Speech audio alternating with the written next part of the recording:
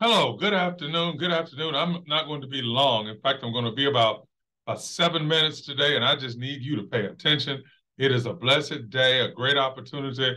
I pray and trust that everyone's power has been restored, everyone has cooled off, and that everybody's back to as close to normal as possible. I know that this situation has been a crisis moment, but aren't you glad that God has brought you through safely, taken care of, and provided for your family, even with the lack and the loss of electricity and power and downed trees? We just pray for everybody and trust God that you're fine and that you are okay. We do have power has been restored here to the St. Luke Church, and we're looking forward to seeing you here on tomorrow morning. Let me just take a few minutes to talk about just a few things as we go forward.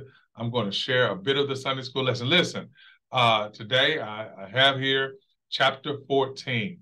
As I sent out a message last week, I've been reassigned to the St. Luke Church for the 14th time, and I look forward to a great opportunity, a great work, a great move of God.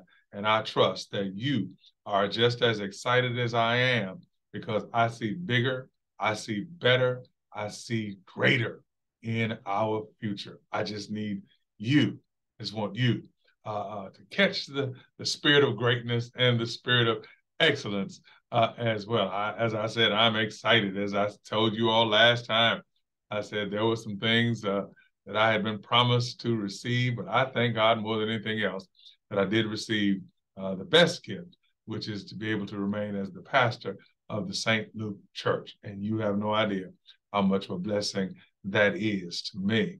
Listen, our June birthdays, Damon Gladney, happy birthday there, Mr. Gladney. Maya Hudson, Jessica Lewis, thank you, Jessica. You've come in and been a great worker. Faye Hall, God bless you. LaShonda Moore, my niece down there in Houston, who's been one of our most faithful social media watchers and participants and virtual members. God bless you there, LaShonda. Happy birthday to you as well. And happy birthday to all of our June persons. Listen, I'm going to go over the scripture tomorrow is Isaiah 65. I'm going to teach this lesson. Now, going forward, I'm going to do a Sunday school lesson and I'm going to do an announcement because the international lesson, which is the lesson that we teach from on the district, is different than the lesson that we have in our Sunday school books. I need everybody to get a Sunday school book. And I want to make sure that I teach from that one as well. So you'll have an opportunity to get that. I just got to work out my time schedule. You all pray for my time management and give me an opportunity to begin that perhaps at some point next month. So don't give up on that one. When you see that this does not coincide with our Sunday school books, I will rectify that situation. This is from the book of Isaiah, chapter 65. He says, "For behold, I create new heavens and a new earth." This sounds like the book of Revelation. "And the former shall not be remembered, and it will not come to mind. But be glad and rejoice forever in what I create. For behold, I create a Jerusalem as a rejoicing, and her people a joy. I create the city, and I create for the people a joy. I will rejoice in Jerusalem, and joy in my people. The voice of weeping shall no longer be heard in her, nor the voice of crying." Look at the commonality. "For there shall be no more crying there for the Son of God, for he will have wiped all tears from their eyes. No more shall an infant from there live but a few days. No more infant mortality, no more death, nor an old man who has not fulfilled his days. For the child shall die 100 years old, but the sinner being 100 years old shall be accursed." It doesn't say that people won't live long, but he's saying that they will live in a cursed situation. "They shall build houses and live in them. They shall plant vineyards and eat their fruit. They shall not build and another live in it. They shall not plant and another eat it. For as the days of a tree, so shall be the days of my people." Trees live hundreds of years, and they withstand storms. They withstand all types of calamities and catastrophes.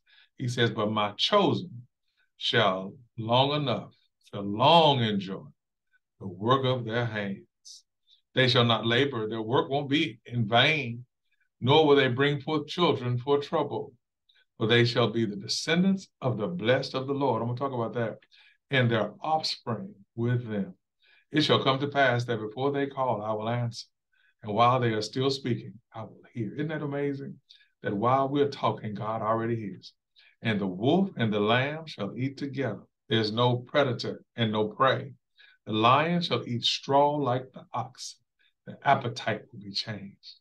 And dust shall be the serpent's food, meaning even the serpent that may be living among us will not be looking to bite, but looking, amen, here to eat that which it has been prepared. They shall not hurt nor destroy in all my holy mountain, says the Lord. I want you to go back in and look at that lesson and bring it and see what God does in this glorious new creation. That's what we're looking forward to. And we want to thank God for that. Listen, tomorrow, as I said, the Sunday school lesson, I will elaborate more at 9 o'clock. You all know the time. I need you to participate and be there as well. And then, of course, at 11 o'clock, Facebook and YouTube. Make sure that you like and that you subscribe to the channel. And then, of course, certainly make sure that you're available for in-person worship. The World Health Organization and CDC has said that COVID is over as a national emergency. It's not saying that people can't catch it, but at the same time, it is so manageable even now that we need to be in the house of God. We've been out of the house of God for 3.25 years, and some of us, I want to see you back in here worshiping with us on a Sunday morning. Listen, tomorrow, this is what I want to talk about. Philippians 4. I don't say this out of need, for what I've learned to be content in whatever circumstance I am. My. Tomorrow morning, you don't want to miss this sermon. You want to be blessed by it. We're going to talk about always blessed. Always blessed. God keep you. God bless you. Is my prayer.